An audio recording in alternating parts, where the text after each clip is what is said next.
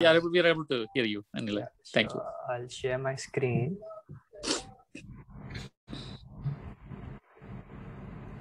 Oh yeah, so is it visible? You're able to see, yeah. Yeah. So, and it's like readable, right? Like it's fonts good enough, or like much better. Yeah, Zoom. Yeah, we're able to. Yeah. I'm able to see. Yeah. So basically, what happens is like we'll give a good view of like how to work on metal, like the ways. So at the end, like the PDF which he showed, which consists of all the parameters, value, and the graphs which he showed. So they are all outcomes of certain analysis which we do. So there are like 3 of them until now, which are most used, and like since it's open source, so even you can come up with your own quantum analysis and submit it to them, and if they accept it, so yeah, it will be like one of the feature in metal which you have contributed to. So basically, why do we need for the analysis and simulation is like it's mentioned earlier, like you can design in your qubit size, like the pad size, the gap between them. So at the end, so there are certain parameters which you need to tune to get your own design specifications. So some being are like the qubit frequency and harmonicity, and then there comes in the coupling strength, which is like the chi value.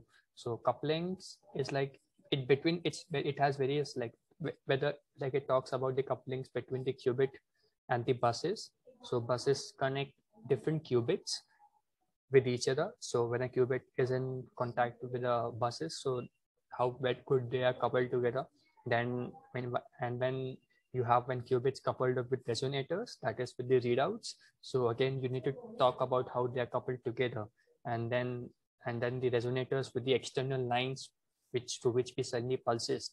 So all these things contribute to a lot more on the coupling strength, and the needed is that like if you have a very good coupled system with each others, so there is like more better efficiency, like how it can actually work, like it's first.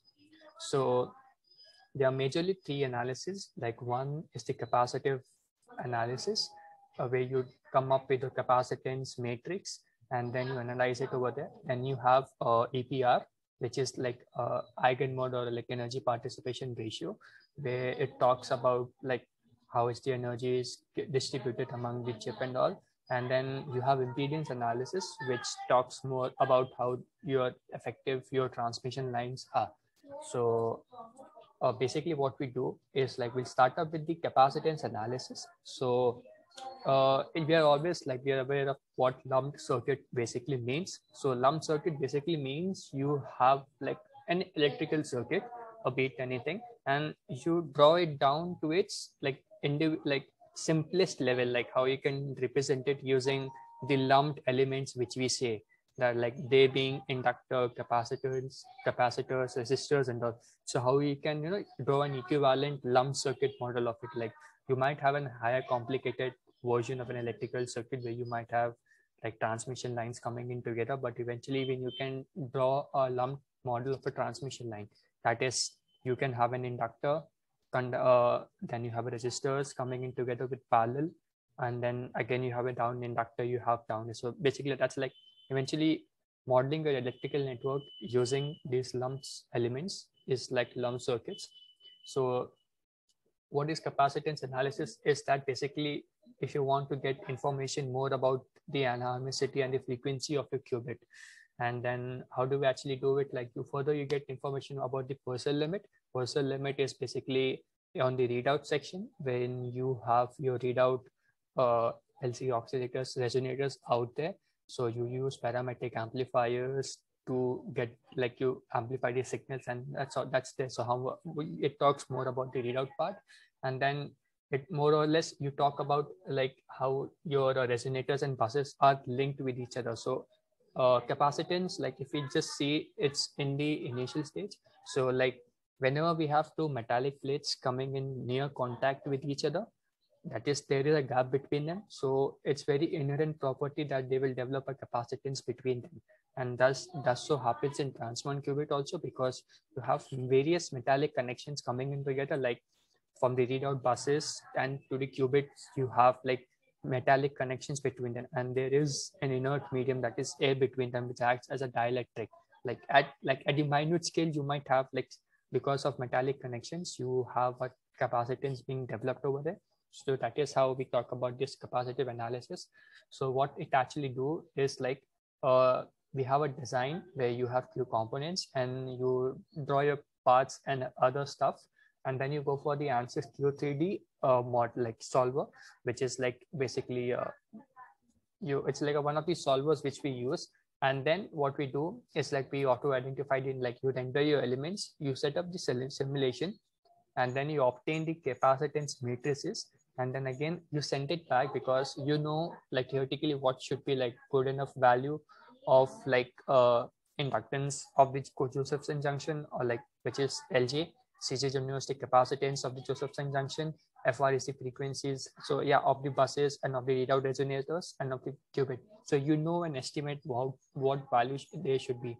And if you really don't obtain them, you go back again, you modify your components, set up the simulation, obtain the capacitance matrices, and then again you come back.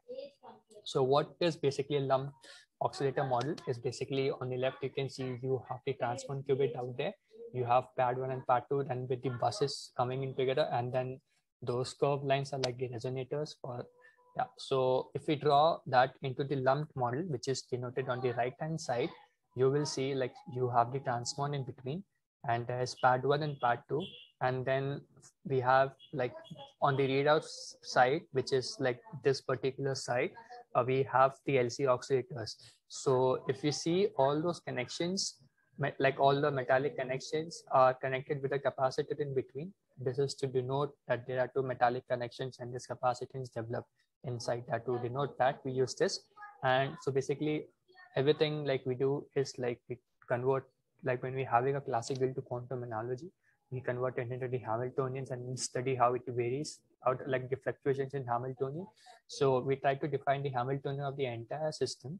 So your H hat system A denotes the Hamiltonian for this particular transmon qubit, and then H hat external denotes the Hamiltonian about this particular the data resonators, and this others internal is like H hat internal is basically when you have all these elements, like not just one transmon and one readout resonator, when you have many coming in together. So the internal, how like in Hamiltonian between them. So this is how like you try to develop the Hamiltonian of the entire system. So you have like you have a design, it's being rendered on using Q3D, like you develop it entirely over here. There's this substrate over here, basically silicon, and then you develop mesh of it, and then at the end you get your capacitance matrices value. So N0, N1, N2, and N3, they denote the different nodes. That is where the connections are, like how many other capacitance you have out there. So, and then you study the capacitance matrix, and then I can go back to your design, model the components, their sizes, and then again you run the simulation. So that's how you do, like that is what metal makes it easier for us. So, and the second analysis, which is Eigenmann analysis, which is majorly energy participation ratio. So not going into much detail of it because it really involves a lot of mathematical calculation. Like, so what actually do is like we actually render the qubits, and they're like how it's coupled with different components into the eigenmode simulation. That is basically like you convert it into the, like you get the energy spectrum of it, and then you basically perform the APR. So like what information we get from this analysis is that you get regarding the readout and the resonators bus frequencies, because all these are like resonators, so they'll have different modes, which like we like in traditional oscillators and resonators also, we know like that at different frequency, like the different modes are there. So to identify which modes of operation it is actually working on, so we get this done. So, and what it tells more about is that how the energy is actually stored inside all these resonators and the transmon when it's in a working situation. So this is like one of the first, like the earlier capacitance matrix analysis isn't a quantum analysis, but it just gives like a brief view. But this is like one of the quantum analysis which actually bridges the gap from like you have an electromagnetic oscillator to actually developing an like to connect it with the blocks here. So if you see like H hat full, so the first term, so the first term omega m minus ikm, it's basically talks about the modes of resonators, and then you have other parameters of internal modes and all, like when interconnections with them. So this is like majorly of it. So it's not an approximation as we had it earlier, like we used to develop an approximate lumped model of it, but it actually is like the real analysis which you're doing. And this actually gives like budget about the energy distribution over the system. And like it said, like it's fully automated, like you can have, it's an open like pipe here, link it to there, and then you actually get it. So how do we do this one is that you have a transmon in between, and then you have the buses out here which connects it to a different transmon, and then you have readout resonators over here. So what does so happen is that each element has an energy associated with it. And so when you're converting into the quantum analogy of it, so we try to write the Hamiltonians of each of the parts, and then you derive an like the entire Hamiltonian picture of the entire system, and then you perform a simulation out of it, and that's how it goes. And coming down to the impedance analysis, so why do we need impedance is because we are using transmission lines and CPWs, that is coplanar waveguides, to communicate with it. So what these are basically, these are like they allow electromagnetic waves to travel along them, and with like much more better efficiency. So how do we do it? Like we find the S matrix. S matrix is called scattering matrix. So which basically means that transmission is like, it's like a tube. So you have input and output ports coming out there, and you basically, like in microwave engineering, what we do is like the current and the voltages, it's taken like a wave which propagates. So you study how the voltage and current varies from an input to the output wave, like input and output ports. So how there's a fluctuation between them. So because inside there are like internal reflections coming out together, and there are many hindrances, like it said, like there might be some discontinuity in the transmission line. So you study how efficiently you were able to send a wave and read it out back, and how, if there were any differences between them, and like how things actually goes. So basically we use this analysis to like to study the quality factor of a readout resonator. So this is like, if we go like in much more into its microwave engineering part, where we see the S parameter values, and then we are able to predict how efficient your transmission line or coplanar waveguides are. So this is in general more about the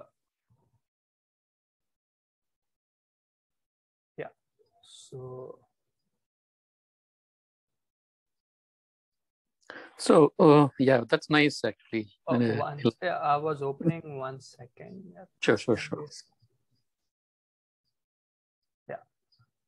Yeah. So if you do like haven't really done like, because these things take like the dances, and they take a quite a while on running down them. So I haven't really done the, like I can't show because it takes time over here. And yeah, so if like this is like one of the like which notebooks are there in the Qiskit metal, you can obviously do. So we import the toolboxes, then we draw like the CPWs and with the defined size and all.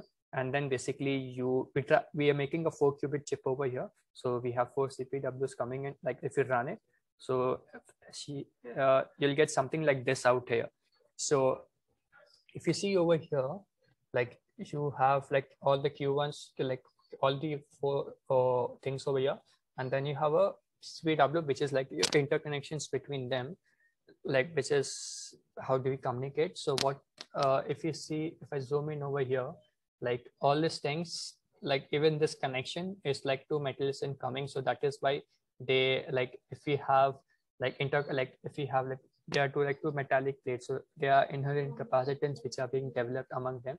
So if we really do with the analysis, like run it over here, like further, if I do into like, if I it takes time, so I won't be able to show it on a real time. Next time we'll have it done. So yeah, so this is like, you can explore like the different analysis things going on over here. So this was like major of the analysis part. Like I didn't go into much detail because it's like more of the mathematics part. So yeah. Any questions? So this design after that the qubit kind of whether the coherence nature and the coherence time and stuff also we can simulate or find out from this simulated circuit. Okay. Yeah, because like these are like the properties which we really want the information about. So all this, like suppose like from capacitance analysis we can get the information about the qubit frequency, like the different capacitance between them. So each analysis has an output of a particular variable, like which is like a design parameter. So we can even get the information about like the T1 and the T2 times. We can calculate it like with the analysis. Oh, okay. Yeah. So that is how we do it. And all these like each analysis, if we do it like when we have later sessions, like when we really perform the analysis, like we'll be able to like much more explain in a better way, like how do we actually, what are the outcomes of each of the analysis. Wow. Okay. One point I would like to add. So this actually gives us only a rough estimate of the T1 time. T2 cannot be calculated because it depends more on the 0 point energy fluctuations and the quantumness of the thing. So that is not possible to simulate exactly. So T2 time we have to find through experiments only. Like so once the chip is real design, real chip is it manufactured, then we do the pulse level calibration and stuff. That gives us proper T1 and T2 time. But this can be used to give an estimate still. So, yeah, that's nice. Yeah, the complete design is possible. That's nice, right? Yeah. Before even.